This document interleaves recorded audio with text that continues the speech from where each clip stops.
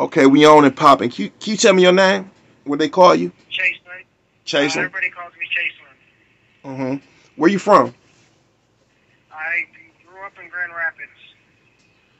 How was it growing up during that time? Was that the 80s, 90s? What was it?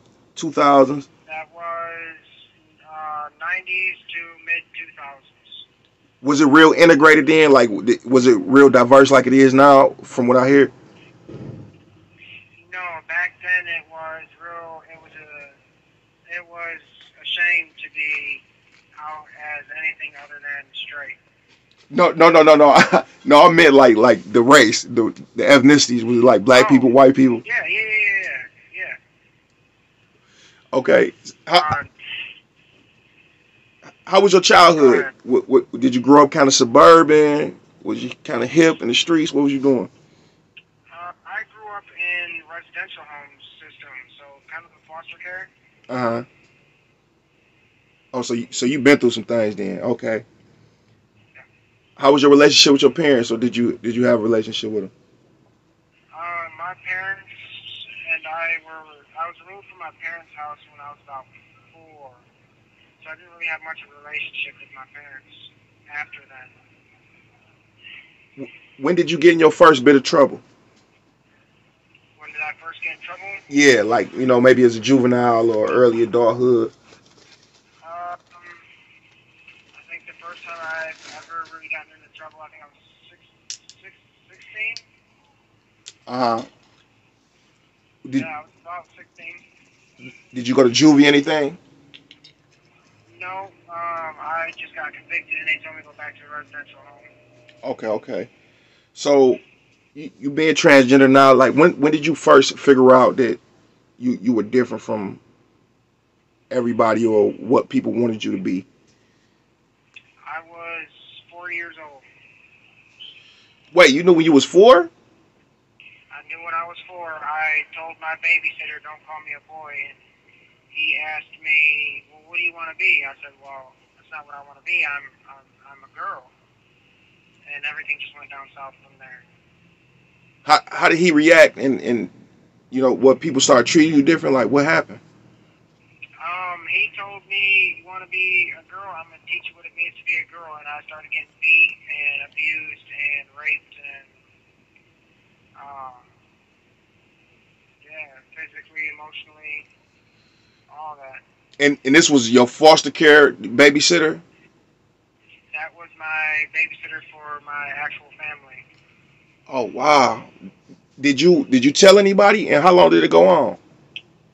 Um, I told my mother. My mother pretty much told me I was a liar. Um, and it went on. I really don't remember. Uh-huh. But I do remember that that's part of the reason why we were taken from my family. So it is safe to say you say that you knew it for, so it's safe to say that you can be born this way, right? Or I don't know. I Yes. Okay, I know a lot of people gonna have something to say about that because people seem to like they want to tell people in the LGBT community why they like that. Like, how can you tell somebody else that? Well, I look at people when they ask me how can I choose to do that. I tell them, when did you sit down and think to yourself, do I like women or do I like men? And then I tell them, which one of us, out of anybody in the world, why would we choose to be persecuted, to be hated, to be belittled, and to be everything under the sun? Exactly. That's a real good point. I never heard that. That's a real good point. Okay, so fast forward. Your first bit of adult trouble. Did you go to prison or was you in and out the system or what? The first time I ever really went to prison, I was 18. You oh Uh, uh-huh. no, go ahead. How long did you do when you was 18? I did six 6 years. I was 24 when I got out. So when you went to prison, were you out as a transgender yet or what? Yep. How was that? Was there a lot of pressure? Because you know how those guys get in there. I've seen some crazy stuff myself. But how was that going in there? Like, was you scared? I was very nervous. You talking about coming into prison? Yeah, coming into prison. Was you scared? Was people telling you stuff like, "Oh man, they gonna get you," or "Girl, they gonna get you," so on and so forth? I heard so many stories about prison that I wouldn't make it, that I could make it, that it's worth a lot of fighting. So if you don't know how to fight, there's no point. You might as well lock up. And I heard a whole bunch of stories that made me. I wouldn't say that I was scared. I would say that I was very, very nervous about going to prison. Mm-hmm.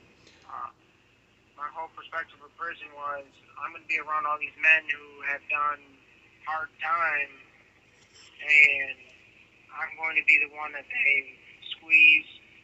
I'm going to be the one that they abuse. I'm going to be the one that they target. When you got there, did anybody take you in and show you the ways that was like genuine? So when I first got in, I had one person take me under their wing, and it was an ulterior motive. Um, he was showing me how to do things around the prison, how to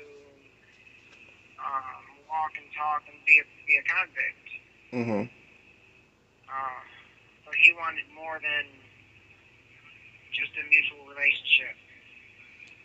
Did he Uh, belong to any particular organization? I do not remember. Okay. So okay, so he's showing you how I go, how I go. Then he eventually came on to you, or did y'all break ways? How did that go? Um, I not one to really push people away anymore, so I kind of just naively went along with it and whatnot. But I didn't do anything with him. I stayed friends with him while letting him know that not quite what I'm into.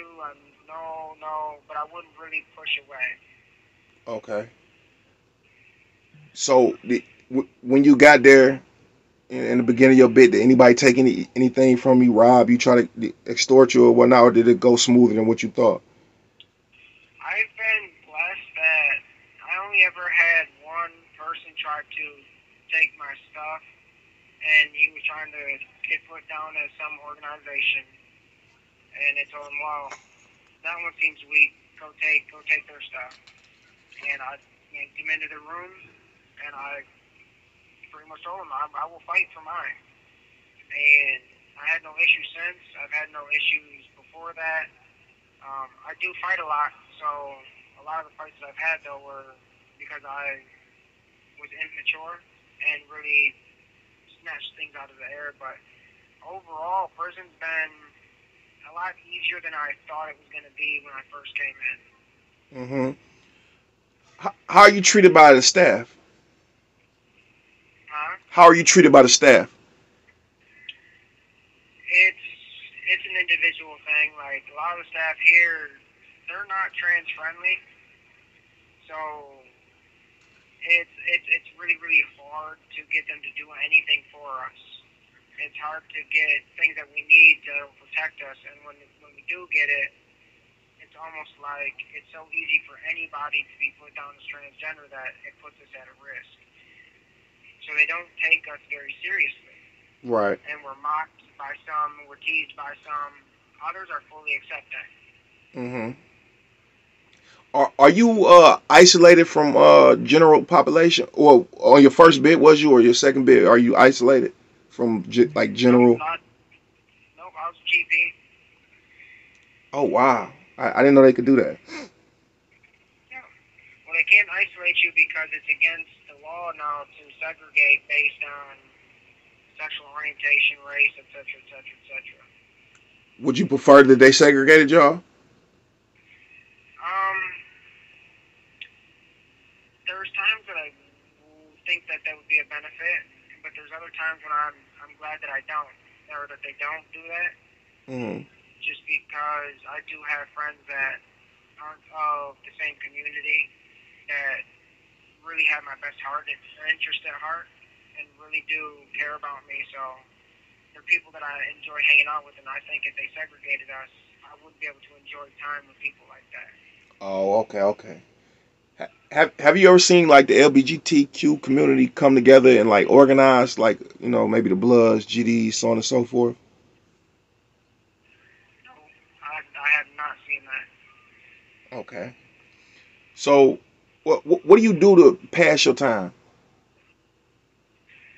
I do a lot of watching TV, listening to my music. I type on my tablet. Um, I love gaming, so I'll sit at a table and play like a paper game called Pathfinder, or I'm outside. Hmm. Do you exercise at all? Not very heavily because I'm pretty asthmatic, so I do what I can without overexerting my body. Hmm. Okay, so now you said you did 6 years your first bit. Now your second bit, how long have you been down and how long you got to go? I've done 4 years and I come home May 17th. What's your plans when released? Do you even have a parole yet or what? Yeah, I got my parole May 17th. Um, my plans, I don't have a whole lot. I'm going to community placement, so it means I got to work on finding housing and I got to find a job. Um, it's my goal to continue college, so I got to look into that. Um, I really don't have a huge game plan because I don't know what I'm going to be able to do while I'm out there. Exactly. At least you're realistic. People come home with like a lot of big plans and they don't understand. Like you got to get the finance, the currency, and the stability first. And you're gonna bump your head a lot, but it's good that you got realistic goals. Do you got any family in your corner at all? I just got my stepmom back, but I don't really have family, no. Hmm. Did your family kind of like? Is it because you transgender or it's just maybe life decisions? My stepdad's pretty mad. He could never see me as his daughter. He's always seen me as his son. Um, You have 1 minute remaining. My uncles are pretty against it, and my mother, after what she did, I cut off all ties with her. Low key, I would too. Did that make you bitter inside? She did that. No, I over the years it did, but I ended up forgiving her for it. Hmm. That's good.